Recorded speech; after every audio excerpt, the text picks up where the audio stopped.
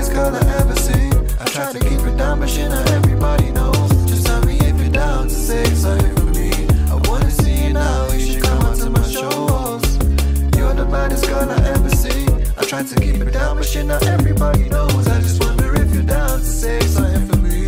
I wanna see you now, you should come out to my shows. Hey. Yeah, that's the one. He let out a little smirk like he was finding it fun. And then he asked about his work. He said, look, isn't it dumb if you could make all the money in the world but leave your passion back stuck in the dirt? Wouldn't it hurt? You know what's worse? When they devalue your worth.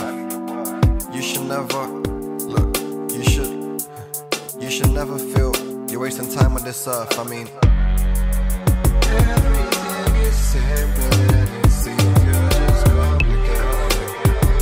It is what it is. Everything will always just be what it is. You have no control what's on the blue. Just living and living. Especially when you add it to the you're the flyest girl I ever seen. I tried to keep it down, but shit, not everybody knows. Just tell me if you're down to say something for me. I wanna see you now, you should come out to my shows. You're the baddest girl I ever seen. I tried to keep it down, but shit, not everybody knows. This song is about the realization that certain things are under your control and certain things are not under your control. And it's about the relief that you feel and the new sense of freedom that you feel in that realization. So my creative process is, I'll usually start with a musical idea, like some chords, maybe a bass line, maybe rarely a drum pattern. And I think I have like one song in the past that I started with lyrics and then wrote the music to the lyrics. Gradually build out a rough skeleton, and then I'll write any lyrics or anything vocal. I'll usually write it to the musical structure that I've already laid out, and then I'll just fill in the gaps with little embellishments, if it's vocal embellishments or instrumental things, to just keep it interesting as it moves forward through the music.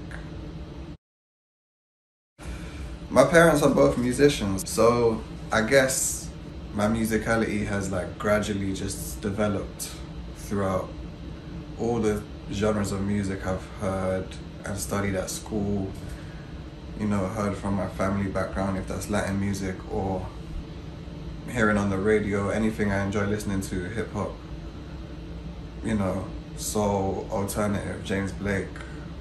I don't know, I have so many influences. So what I create is just a culmination of my taste in music from what I've heard, everything I like the most with my personality on it. My mom's Venezuelan and my dad is Brazilian. I was born in London, I've lived in London my whole life. Right now, I'm currently based in Atlanta. I got here on the 11th of January with two of my friends. We're working on some very interesting music. Is there a creative community where you live? If so, what is that like?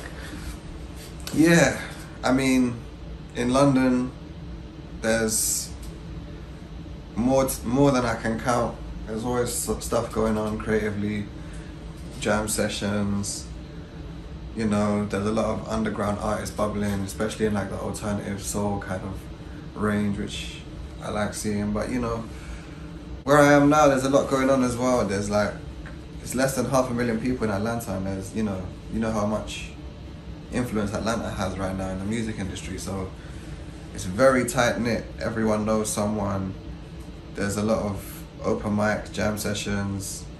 There's a lot of creatives that are very active, and yeah, it's cool to be around and, you know, develop